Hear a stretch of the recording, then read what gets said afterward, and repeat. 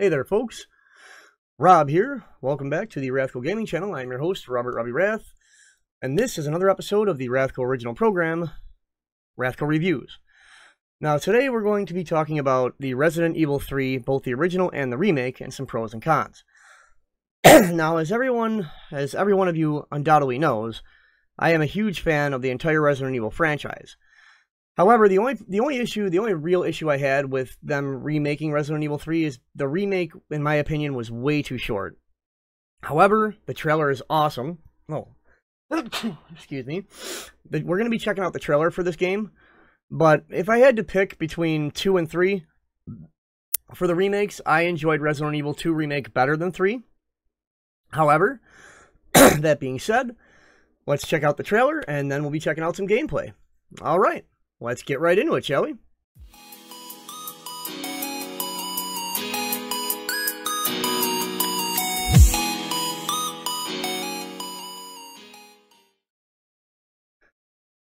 Hello again.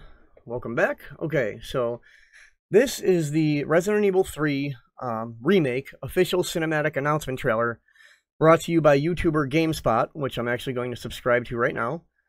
And without further ado, let's check out this trailer.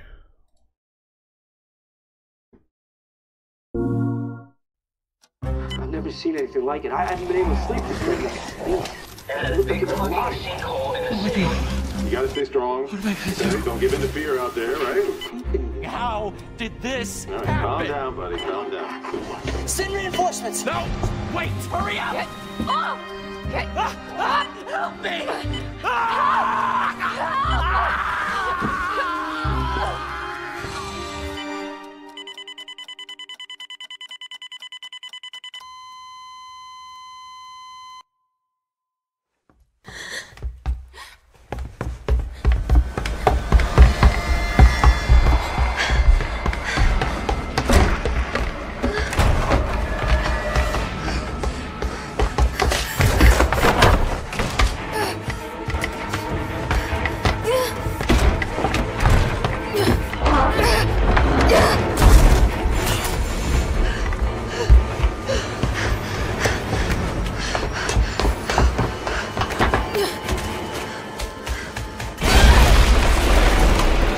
Holy shit!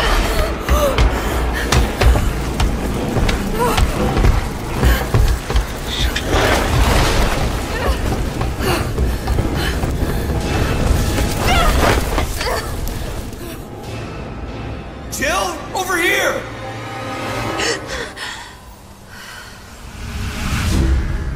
What the hell?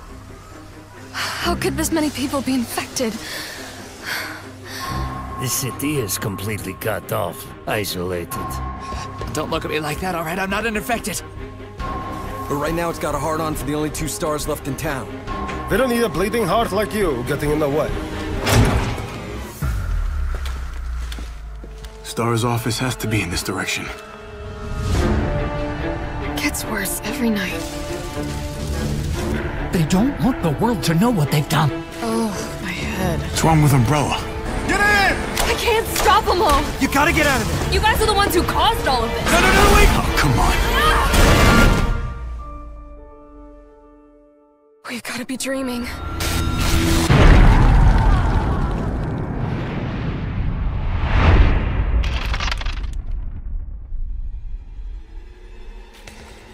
Commitment, honesty, integrity, these are the core values that create the foundation for Umbrella Corp.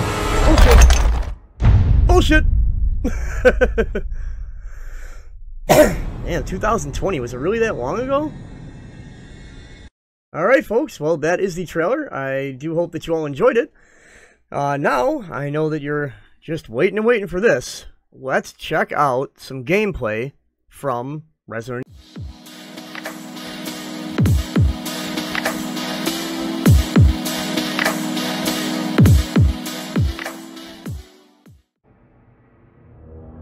Howdy folks, welcome back to the RathCo Gaming Channel. I'm your host, Robert Robbie Rath. And this is our episode, well this is another episode of the RathCo original program, RathCo Reviews. And here is our review of Resident Evil 3 Remake. I'm just going to load one of my one of my basic save games here. Let's do Downtown Gun Shop. This is basically just for the sake of reviewing the game. This is not a Let's Play or a gameplay that follows the actual gameplay. This is just a way for me to show you the gameplay and how it looks and the graphics and the weapons and all that good stuff. Okay, so obviously you play as Jill. Guns are a lot different. When you start on assisted, you start with the QCBR assault rifle, which is like an M16, or actually it's like an M4.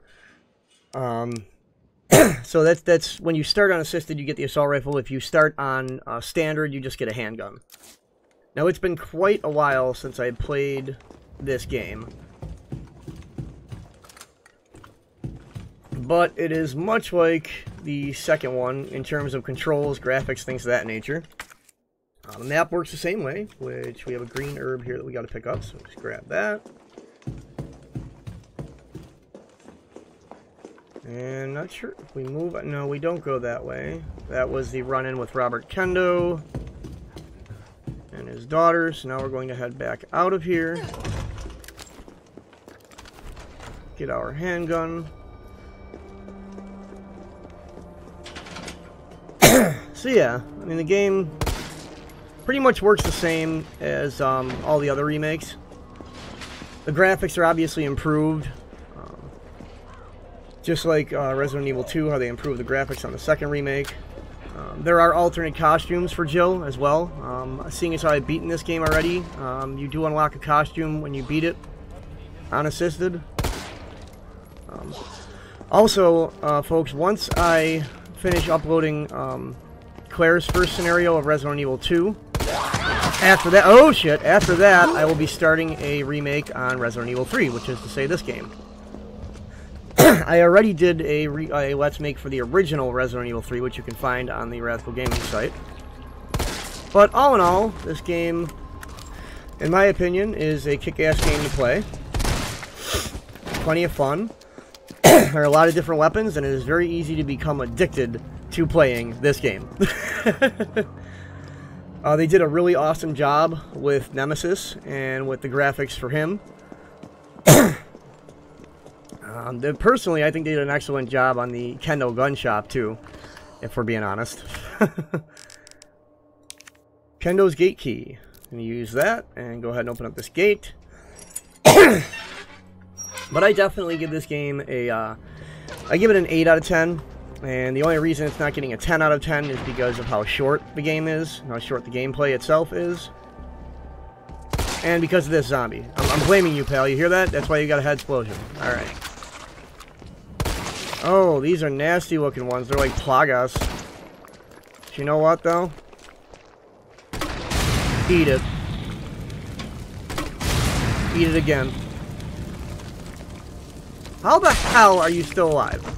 Thank you. So, that's about the gist of it. I hope that you all enjoyed this. This has been another episode of RathCo Reviews. I am your host, Robert Robbie Rath. Please be sure to like and subscribe, turning on all notifications for RathCo Gaming. For those of you who are interested in all of our non-gaming content, feel free to click on over to our other channel, RathCo Outdoors. All in all, as I've said, the RathCo Corporation gives this Resident Evil 3 remake a solid 8 out of 10. It would have gotten a 9 or a 10 out of 10 had the storyline and gameplay been longer, and you will all realize how short it is once I start doing the Resident Evil 3 Remake Let's Play, which is soon to come. Again, thank you all so very, very much for watching.